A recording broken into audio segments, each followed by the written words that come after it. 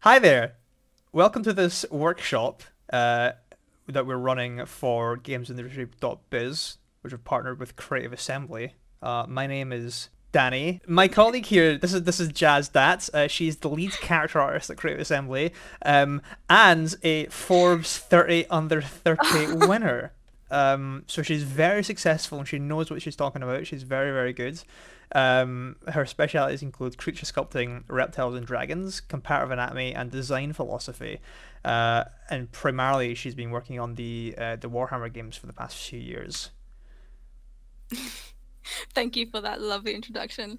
Okay. This is Danny Sweeney. He's a senior character artist at Creative Assembly. He's on my team. He's one of my minions. You've probably seen Danny everywhere across Twitter. He's done so many things. He's done so many workshops. To be honest, I'm very proud of him. Aw, And yeah, of course. that's really And his sweet. specialities, cool, you're welcome. He's like pro at hard surface modeling. He can do organic sculpting. He can do everything. He's very, very good character artist. And yeah, that's our introductions. Okay, so where do we begin regarding making a monster? So much in the ways of Dr. Frankenstein himself, he understood uh, that creating monsters is a blend between science and art, and that's especially true for modern day representation of creatures and monsters in video games. We Yeah. need to research.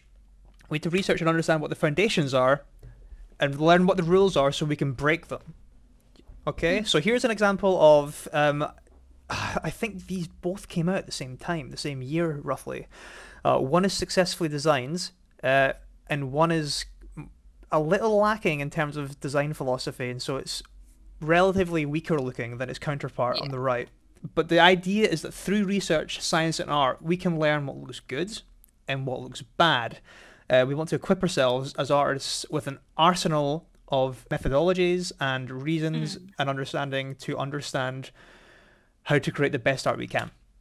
Yeah. Um, Another example is a Killer Croc from the Batman games. On the left, Mm. this was his first iteration on the left, and on the right, I think it's a much more successful design because Yeah, for sure. yeah, I remember this was a big thing for you back when we were talking about this a while back, um, Yeah. especially when we were talking about reptile creatures. But yeah, so like what we have to understand is character artists work in the games industry. We want to make things look as cool as they can, right? But there's always a level of negotiation that has to be had with the other facets of game development. Like, do we have the time to do this? Can it be done within the engine limitations that we have? Um, does it work in concept, and does that concept translate to 3D? Mm. And if so, Yeah. cool. So you can you can make things look cool if you kind of have things in tandem.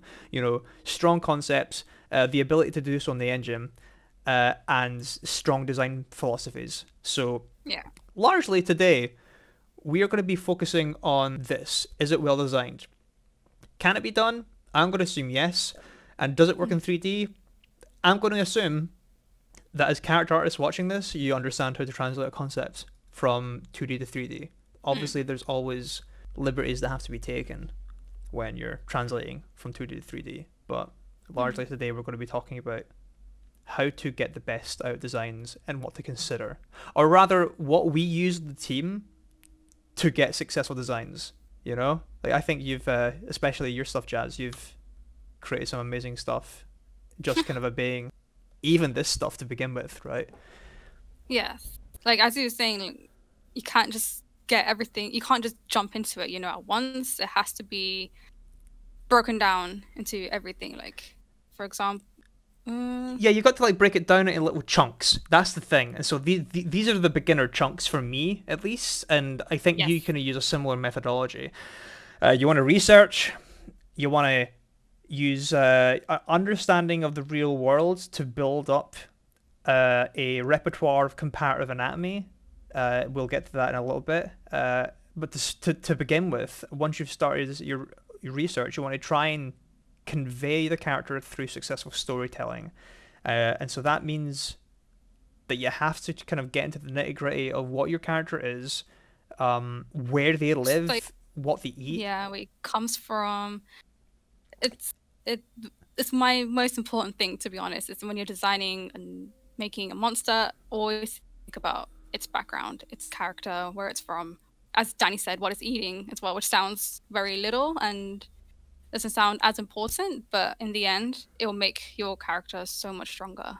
Yeah, like I always think of it like a D&D stat block, Yeah, you know? yeah, that's a really good way to look at it, actually. Because you can obviously define its strength, dexterity, constitution, blah blah blah blah, how fast it is, and you know how strong it is, and even its like sexuality, if it has one, like everything informs the design, and it's important to understand those points. So here's it, you know, for example, you know, beyond just starting with those building blocks, those beginner building blocks of conveying storytelling through design.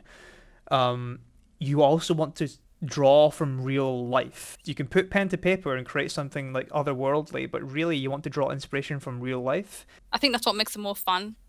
It's like really researching what exists in the real world, and then you find all these crazy, obscene creatures that you can actually bring into your own designs.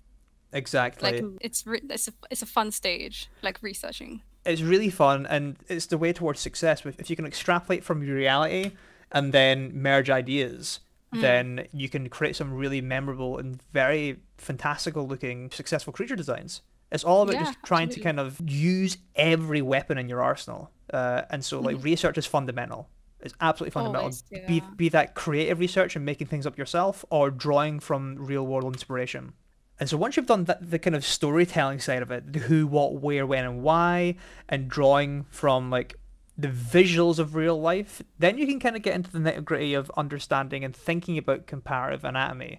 So typically, when you're designing creatures, especially kind of how we do it on the Warhammer games, there's one of two ways you can do it. Some creatures tend to be like almost Cronenbergish, where they're kind of like super alien and there's nothing relatable about them, but others will draw inspiration from like, again, the skeletal muscular structures of real world creatures, and so we need to understand how the anatomy works in that sense.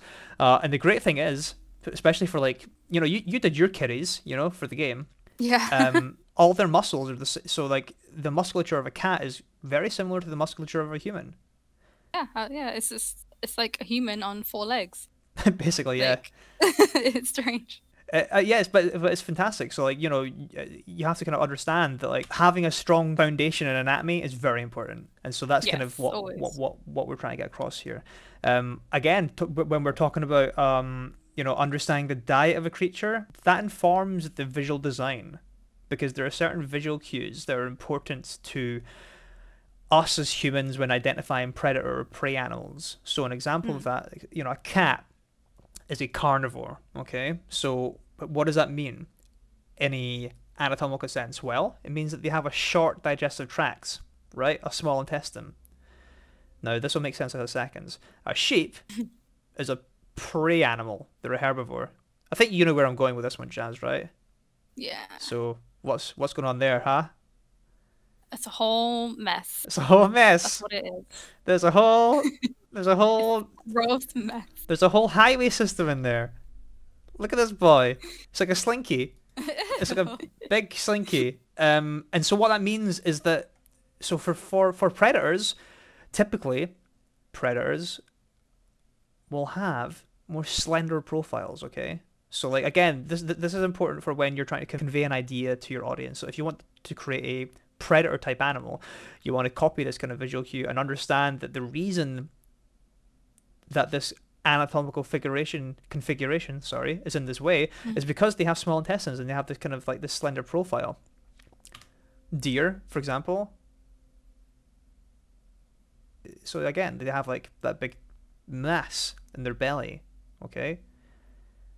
And the same idea is for you know, either monocular, binocular vision, right? So like we see here, prey animals tend to have their eyes pointing to the side because it means they have a higher field of vision to see predators coming towards them. Dogs have binocular vision. They're looking forward. So whether or not what your creature eats is incredibly important towards its visual design. Again, do you want to explain why, Jas, the cow has such a big old belly? All that processing of grass and yeah, just hazing. That's all they do. Haze Yeah. about, walk around, eat, be lazy. And then, as you say, like with the eyes and everything, they can look behind themselves because they know that something's going to come attack them. Yeah, exactly. So like again, like if you wanted to create a cattle type character, this is kind of what you would copy, right? This is the kind of idea that you would go for. So these are just all probably exhaustive at this point, but just good examples that show it matters what your character eats. It matters what you have to just put a lot of research into what you do for your just on paper before you even start thinking about design. So if you want to have a successful design is about conveying an idea to the viewer or the player in terms of a game. And so all these things matter. And again, so the diet of an animal, again, is going to affect not just the shape of its stomach, but the musculature of the head and all around the body. So there are two major muscles in the head, I'm going to say, that are linked to the jaw. Do you want to take this one, Jas? Can you tell me what this one's called? This is the temporalis muscle. Yes, yeah, that's correct. How did you know that? It's because you're so good. What's this one called? I'm not sure. There's some words on the screen I can read. This is the masseter muscle. Yeah, so these are like probably the most important things actually. Every time we do study anatomy in work or anything, we always concentrate on those two mostly. Even though they look small on screen, like right now, they actually prove a massive point to when you're designing your creature. And what I mean is, like, say if you want to create a monster that's quite gnarly, he's a mean monster, you want to give him a massive, like, masseter muscle and a big mandible as well. It looks like they'll chomp on something. They'll, like, just bite down, and it makes them more sinister that way. Yeah, so exactly. I mean, these muscles are basically the biting muscle, right? So if you have a carnivore or an animal or a creature that uses its mouth for attacking, it's going to have huge built-up temporalis and masseter. So this is temporalis and masseter in a human. So temporalis is big and masseter is like fairly small here, because we've kind of just grown with the arrangement and we've kind of adapted. But we're omnivores. But this activates when you chew. This activates when you chew as well. Yeah. Look at a gorilla. It's crazy. So they've actually grown a crest on their skull just to support the masseter. It's fantastic. So like, and it's scary. It's scary. And they have like this kind of like, the sagittal crest it's called. And what that means is like their anatomy has had to kind of appropriate itself to support this huge muscle. It's massive. It's like a big 20-pound slab of steak just in their head there. And again, the masseter is, very, very large as well. Yeah, it's just like when you see that like gorilla or ape in real life, right? How terrifying do they look because of that massive muscle matter that you see?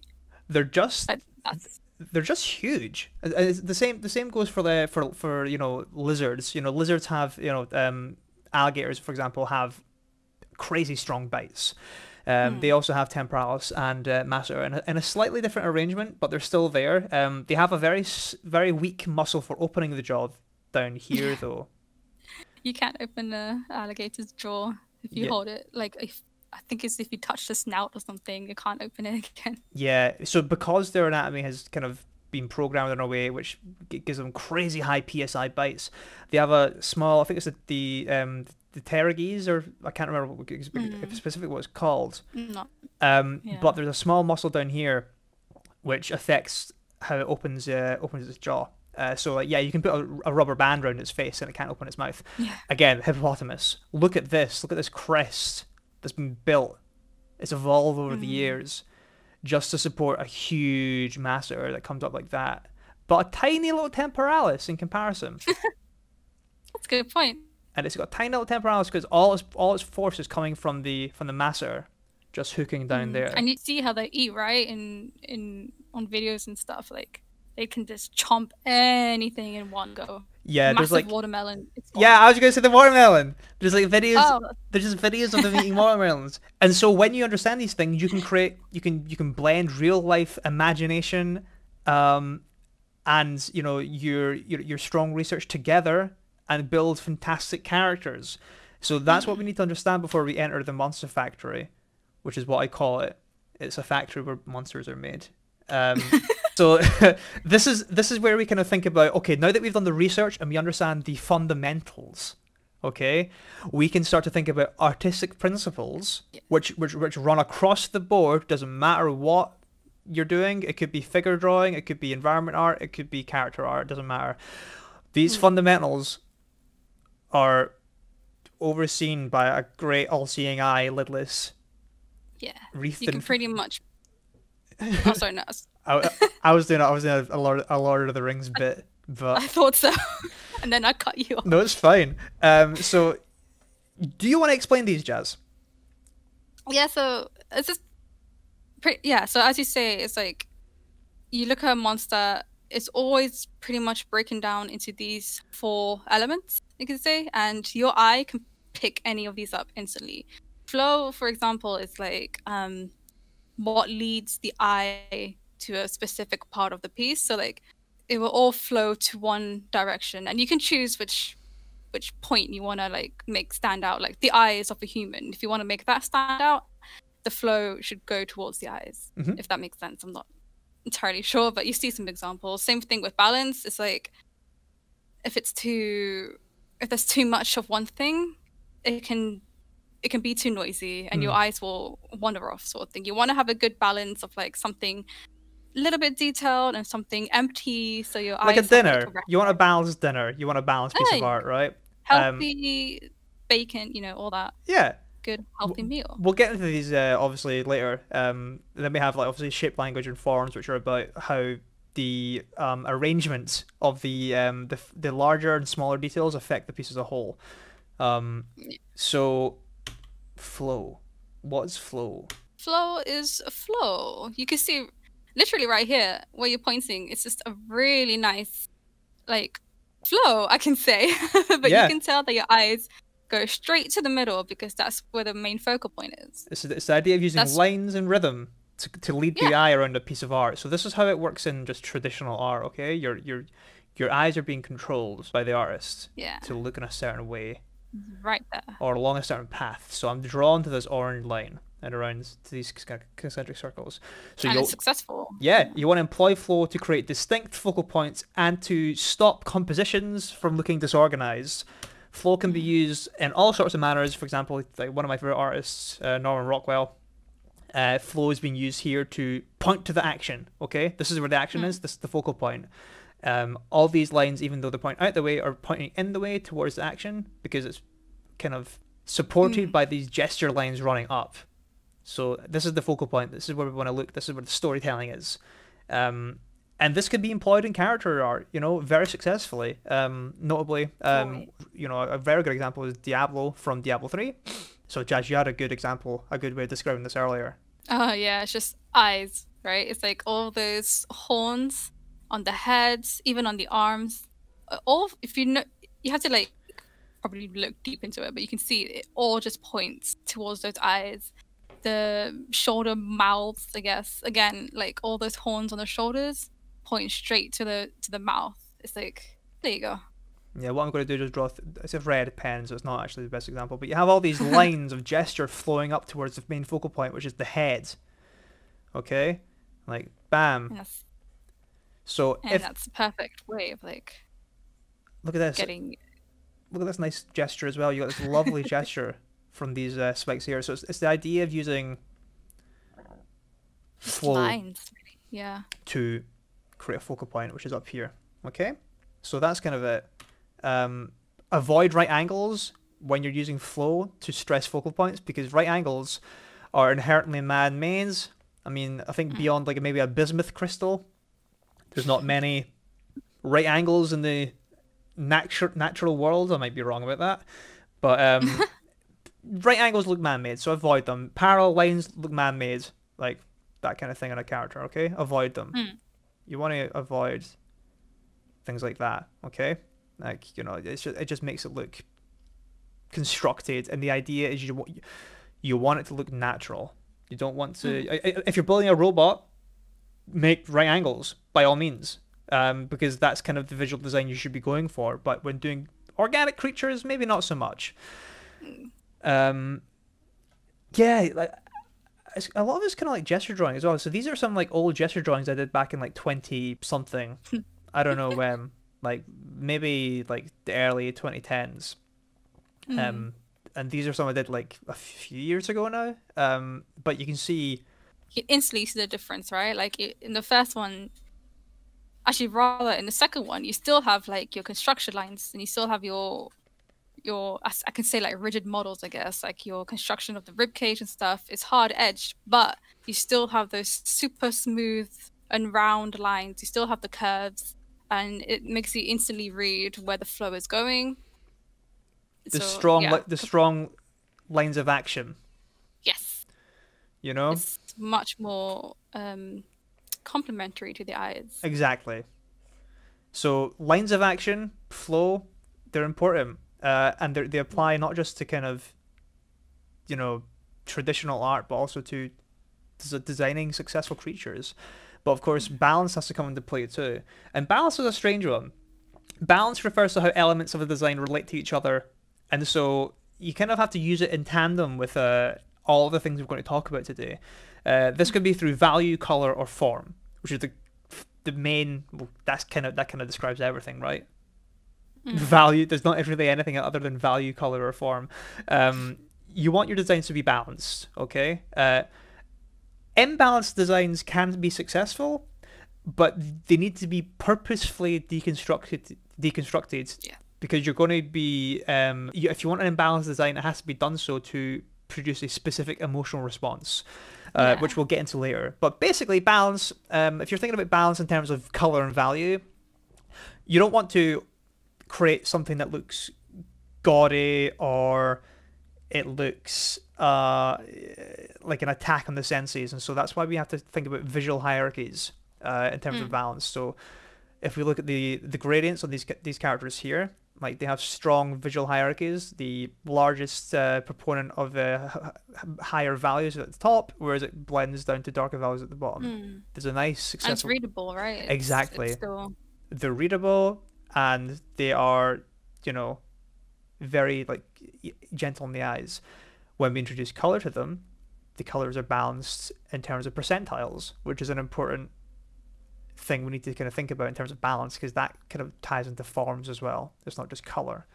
So when we think about this, what we have to kind of consider is, what do we want our primary color to be? Okay, so the primary color is the primary read in terms of clarity of color. So blue, brown, reddish brown, purple, greenish yellow. Yellow. Like that's that's kind of the main read we're getting from these. Okay, and it's successful because that's the main thing we're picking out.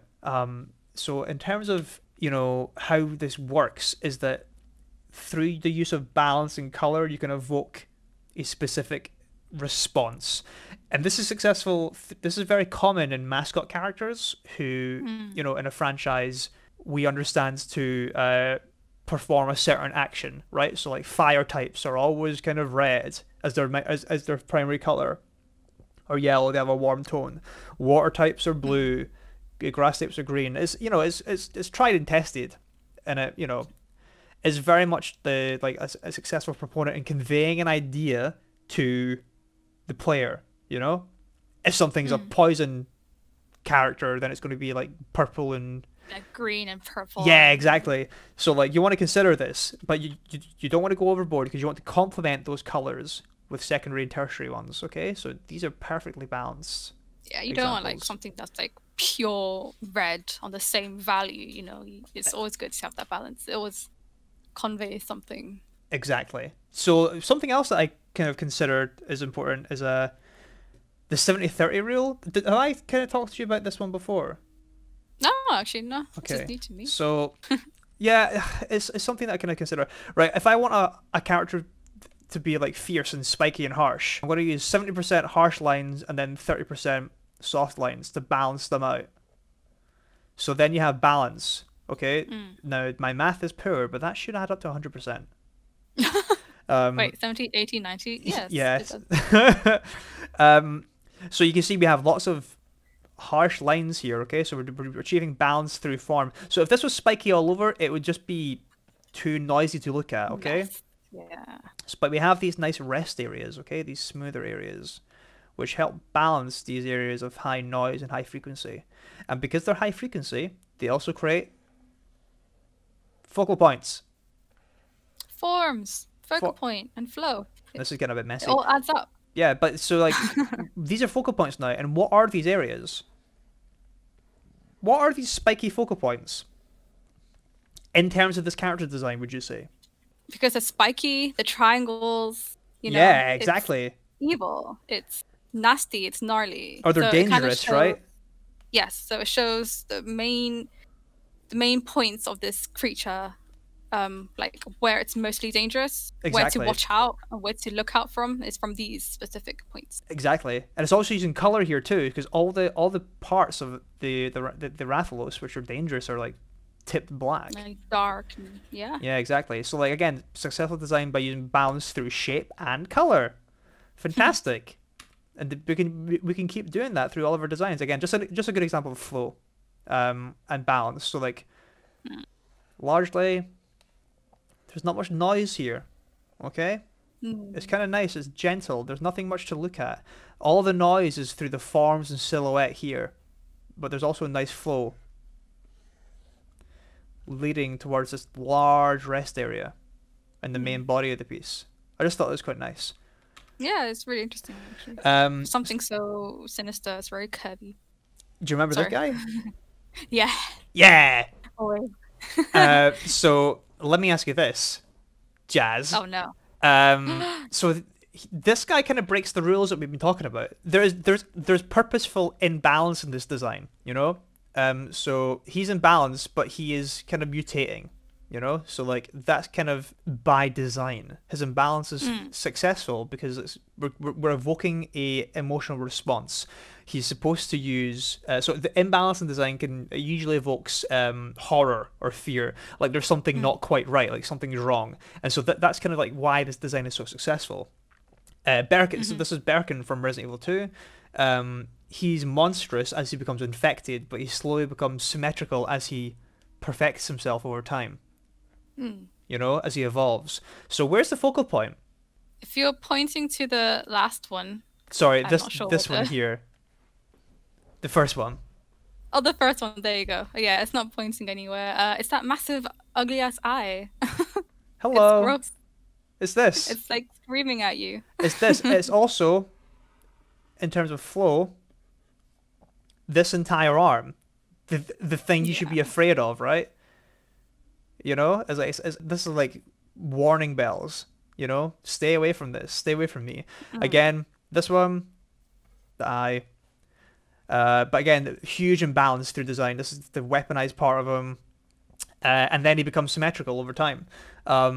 He's obviously spooky to look at, but he's still, you know, designed in a way that makes him kind of balanced thematically, because he's kind of like now the perfect hunter in the game. He's, you know, he's kind of perfected himself. But and usually it goes. On you go. Oh, sorry. I was going to say sorry. It goes back to your first point of storytelling, right? It's still readable in every stages, even though it's unbalanced. It's purposely imbalanced, but yeah, it's telling that story. Exactly, it's telling the story of him kind of slowly transforming to like the perfect life form almost. So shape language, we know about shapes. Few shapes. How many shapes do you know, Jas? Like 7. 7 shapes. I'm very proud of you. 7 shapes. Thank you. So yeah, through shape language, we can convey a lot through shapes, and largely shape language is done through primary form, like silhouette. So we need to try and think about how the use of shapes in our silhouette and our major reads imbues designs with personality. So the same character, what's the difference? All these shapes. They're yeah, exactly. So this one's made of circles, this one's made of squares, this one's made of triangles. Yeah, so I guess like they all tell their own like character, I guess. Like like if it's a circle shape, circle is cute because it's round. It's like adorable. So if you do want to convey a cute monster, round shapes are the way to go.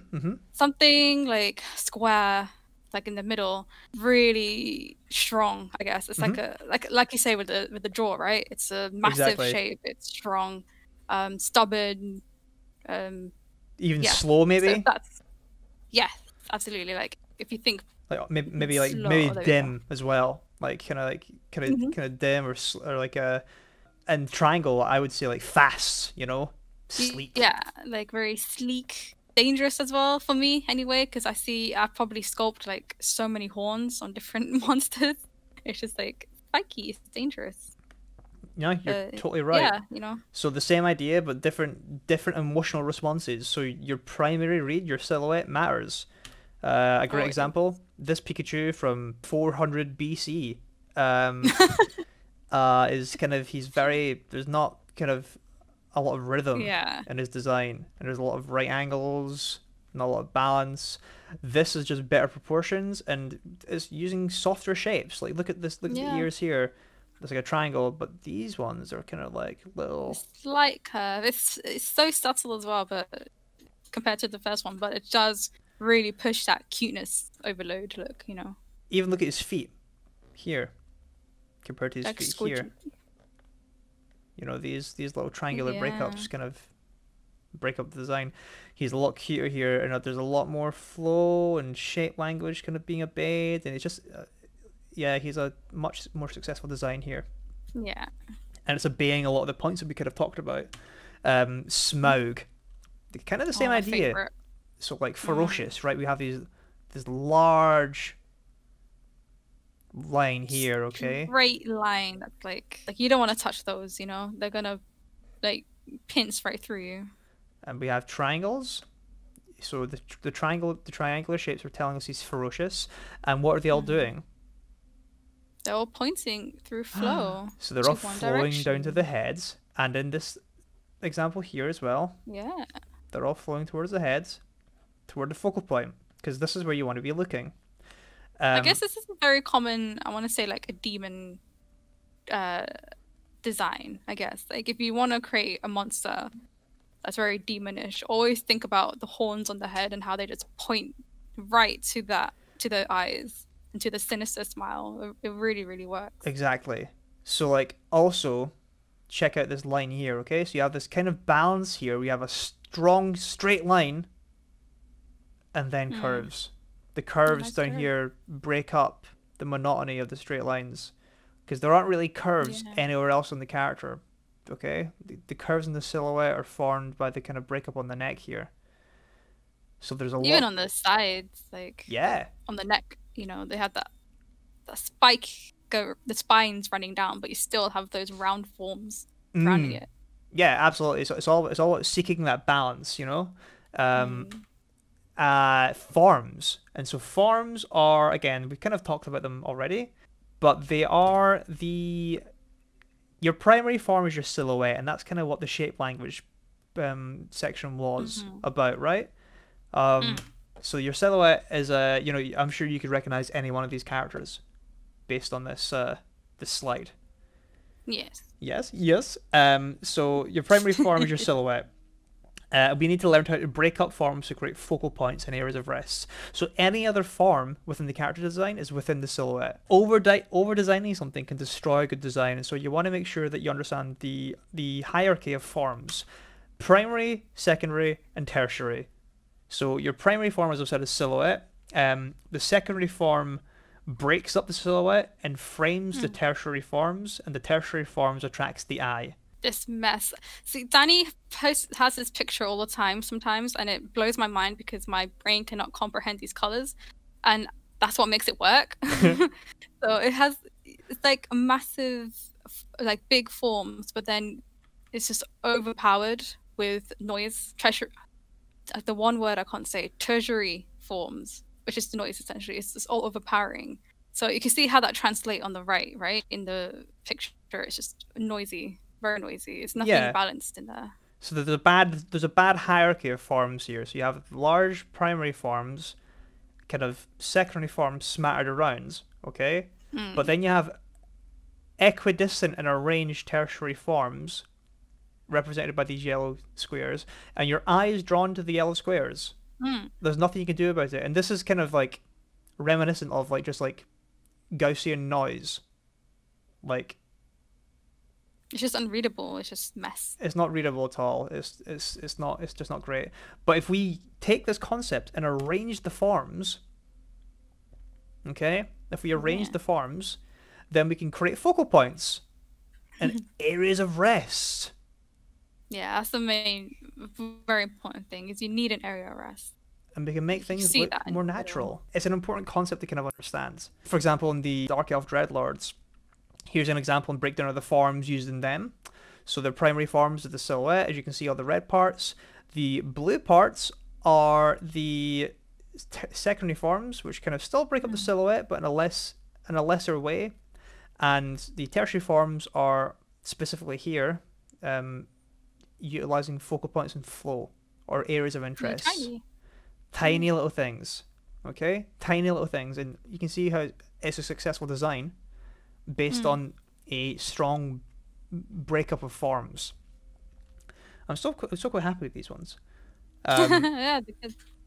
So next up, I have some examples of other creatures which kind of employ all the good things we've talked about. I love these. They're great, right? So do you want to talk about any of the things here? Like what do you see? I see flow. Yeah, it's interesting when I said adorable, right? Because it's like it's round, but they still have just those little bit of noise of the sharpness. Like you say, it's flow, it's shape language. So yeah, I see like a perfect S form, but it just has a little bit of balance with the spikes and such. Absolutely. And I still think it's a really cute design. Like, I still read it as adorable. It's super cute. And it's got, a fantastic breakup of balance. You have these focal points, and these focal points are not just jumping at you in terms of their the noise and the silhouette, but rather in the color breakup as well, because you've got these green strips, it's creating these focal points, just very, very well balanced and very, very nice and friendly, but also kind of potentially dangerous, potentially barbed. So, but really a really successful design nonetheless. Always, yeah. Another great example. Look at this gorgeous flow here. Yeah, such a big creature, and then it just like turns into this like beautiful, lavished fins and such. It's really, really well done. And look at the balance of color. Yeah. Nice breakup of color, and also look at the forms up here. What's going on with these? Where's your focal point? It's not even. It's not that much, but it's there. Yeah, it's like just you can see them, and it's not noisy or anything. It's just a good balance. Exactly. Just a very successful design. Same with the valleys as well. Like, yeah, no, absolutely. Absolutely. So another great example is I think we looked at these scales when we were doing Dark Elf stuff, but in terms of tertiary forms or secondary forms and the arrangements we were talking about just a moment ago, you can see all these squares next to each other. It's too much. Sorry. it's like a chessboard, and you can see like why research is important, because if you're trying to this is a crocodilian, right? You need to convey that information if you're trying to pass it off as almost like a reptile in a sense. And that's why this first one, it really doesn't work, because nothing is so unnatural. Like nothing flows together. It's all this one shape. The squares, it's just one. But you take a look on the right, and you can really, really see like they put some proper research into that belly. There's like certain parts where there's a bigger scale mass, and then smaller scales like on the wrinkles, on the rest area in the middle, and then a massive mass. I'm touching the screen thinking everyone could see me. Sorry. I'm the There's a one drawing massive things map. down. Yeah, you can draw for me. But yeah, you're Um, right, and also just like so, this is much better arranged. It's not yeah, your eye isn't confused or drawn to this strange kind of focal point now, but rather you're looking at the heads. You're looking at this again. Look what we've got here. Look what's going on. yep, Look what's going on right to the here. middle. Isn't that great? Yeah, to the glowy eyes You got and that flow going grin. on from these That's ridges. how you do it. It's so successful. It's great. Mm. And just a nicer silhouette overall. You Yeah, know, just just a stronger primary shape. it gives way more. You understand more of the story of this guy. Like he's massive. He's evil because he's hunched over and he's got these massive scales on his back that's gonna hurt you. Exactly. It's great. Exactly.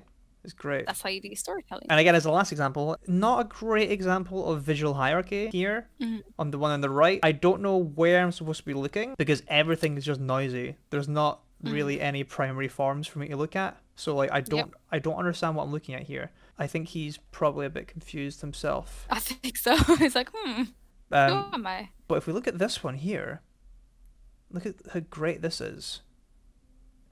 So It's simple as well. It's just simple shapes. There's large shapes. Nice And large this is shapes. a man-made thing, right? It's still That's a really good point. still curves, and you still want hard shapes, kind of thing. Like it works in terms of balance. It works in terms of balance. And there's areas of rest and areas of interest to look at, you know? There's a better hierarchy of forms, as I'm kind of indicating here. So Yeah. primary, secondary, tertiary. These kind of You just made a smiley face now. well, it's already there. There's already another type of face. There's A little nose. these kind of pistons and stuff in here are also your kind of tertiary forms as well, you know. But like there's more balance. There's not just noise. This is all just noise, and I don't know what. And it's no balance of color either. Like it's still, even the color is just so noisy to my eyes. You Yeah, look on the left, you can see it's yellow with a hint of grey. You know. like still probably in some ways a successful design. This one on the right, but I think in terms of rules that we're talking about today, not a great example of them. I hope that was informative because we are now at the end of the session. So that's kind of just the oh, that's kind of the rules that we kind of employ on the team when we are designing things. And I hope that was an informative kind of quick run through of what we kind of employ and what we talk about. A quick run through. What do you think, Yeah, Jas? that's pretty much it. Yeah, that's like you say, that's pretty much our Bible, I think. It's like anytime we start a new creature, a new character, we always have those elements in mind. And yeah, I think that's just what makes anything work. Even the most fantastical creature that you can't really rely on much anatomy or something, if you at least have story or balance or anything behind it, it will be a successful creature. Exactly. You know? Exactly. It's preparation. Preparation is everything, and understanding those rules that we've talked about just helps you troubleshoot when you're stuck, and that's the big thing. You know, we want to be successful at what we do as artists, and we want to have the best tool sets available to us to convey what we want to the viewer. And that's the big thing for me, I think, is that it's really about just trying to kind of successfully tell a story. You know, a picture tells 1,000 words, etc. So you know, you want to read as much as you can from the first time you see something. Is it friendly? Is it dangerous? Is it a mutant? Is it a big cat in a hat that I can pat on the head? Oh no! Oh Here it no! comes. But yeah, like that's why these kind of rules are like close to my heart, I suppose, and I think they are to yours too, because I've done well sticking by them. Yeah. But always. yeah, So I guess that's it. Yeah. Anything else you want to add? That's it, really. I think we pretty much covered like the base. Really, it's Yeah. I mean, I will say this has been a strange interaction in a way, because usually we would be in person and it would be easier to kind of be like, no, Jas can talk. It's very strange because like yeah, now I feel bad because I'm probably cutting out everything that you're saying. Oh no, and stop. I don't It's realize. fine. It's a very bizarre thing for me. It's more that I just talk a lot. No. But yeah, cool. I guess that's it then. So thank you very much for joining us. And I hope you have a wonderful day.